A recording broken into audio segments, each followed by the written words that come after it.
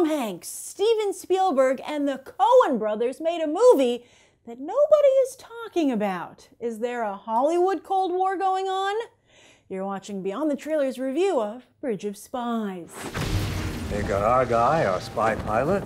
They've got their spy. We want you to negotiate the swap. I'm an insurance lawyer.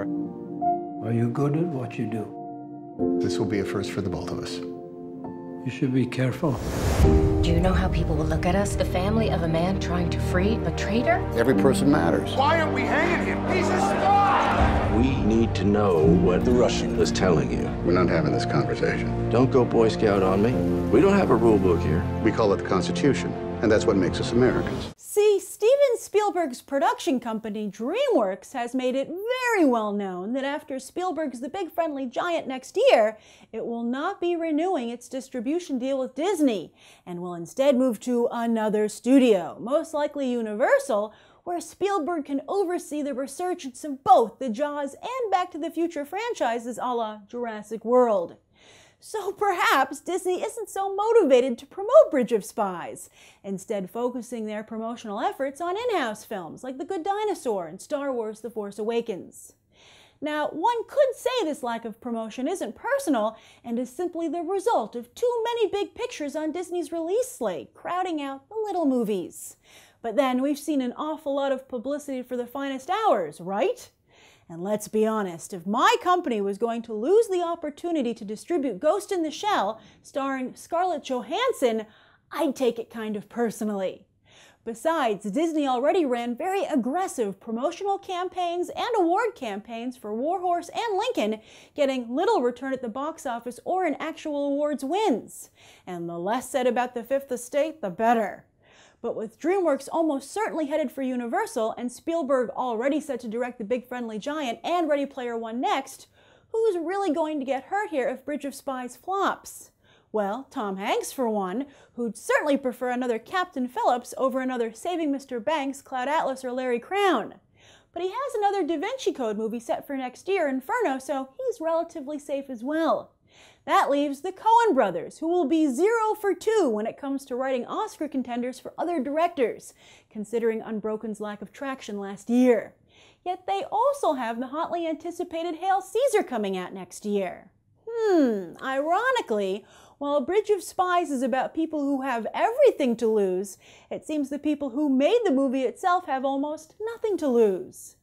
And finally, perhaps the real culprit here is that pop culture is burned out on both the Cold War and the 1960s, thanks to popular TV shows like The Americans and Mad Men. Plus, in a year overflowing with high-tech spy movies, Bridge of Spies might be just too old school to compete. Just ask the man from U.N.C.L.E. Another movie killed by bad advertising. And I have to say, even having now seen this movie and knowing how good it is, when I saw an ad for it the other day, I was still like, whew, that movie looks bad.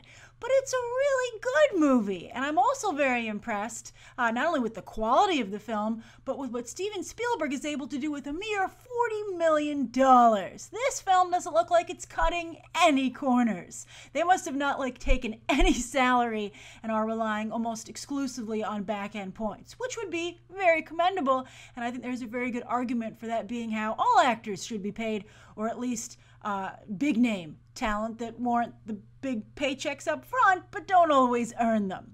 But another reason that I think Steven Spielberg was able to make this movie for a mere $40 million is because it's a small movie. It's not some epic story with lots of, big explosions, etc., etc. It's the kind of movie that needs good writing and good acting, and it has those things in spades. But do you know what else has those things in spades these days? Television. And yes, TV and movies continue to wage a bloody battle, their own Bridge of Spies, I guess you could say, when it comes to competing for your time with mid-range stories, right? And I have to say, I can't really give you any good reason to pay to see this movie on the big screen. I mean, if you want to go to the movies, you should definitely see this. But if you're trying to save your money, if there are other films that you want to see in the movie theater, this can definitely wait for something for you to watch when it becomes available on streaming. But that being said, you shouldn't miss this movie. You should definitely see it at some point. because entertainment doesn't get any better than this. It's a really well told story. And it's also very timely. I really appreciated how it showed that people in this country have always been capable of cruelty towards others and each other, and that also the government can be incredibly brutal. This is something that, due to the production code that was in place, during the from the 40s to through the 60s, it created this misconception that that's what the world was actually like. But instead, Hollywood had decided to police itself and present that image to the public. But that is not true, and so you can see a lot of similarities to the way that people act today.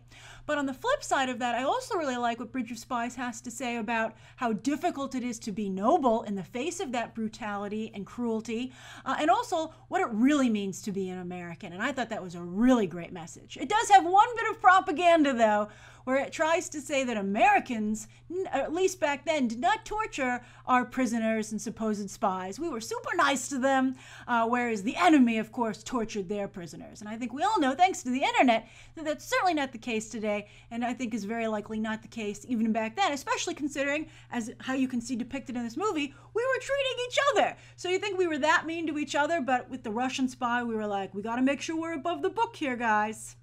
Also, the other thing is that there are some really interesting and harrowing images of refugees trying to get out of East Berlin right when they were putting the wall up. And that imagery can't help but remind you of what's happening right now in Europe with Middle Easterners trying to get into Germany.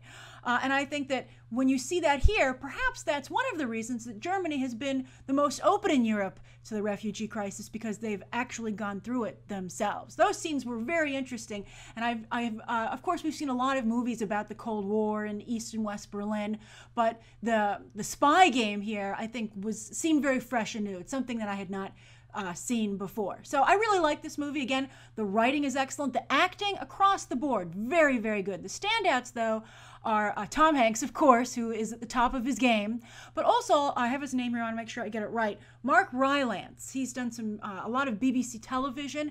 He was also in The Gunman with Sean Penn recently, but he was spectacular here. A very nuanced performance that I was really impressed with. I mean, he's playing a Russian spy, but the movie is able to, I think, successfully make you see the areas of gray, that it isn't a black and white situation, and that Americans, being Americans, should recognize that. And I thought that was not only a very noble argument, but it's impressively made in the film. So definitely kudos to Steven Spielberg for showing us once again how it's done. And I think that Bridge of Spies, while again I can't recommend that you pay full price to see it in a movie theater, I think that it would be a shame if you missed it. So keep an eye on it and either go and see it in theaters if you're looking for a movie to go and see, or if you just really like this type of movie and don't want to wait. But make sure you put it on a list somewhere, because again, it would be a shame if you did miss out on this film. And trust me, it's good, even though the ads are so terrible. All right, thank you so much for tuning into my review. I look forward to continuing the conversation with you down below, and you can check out some other episodes right now.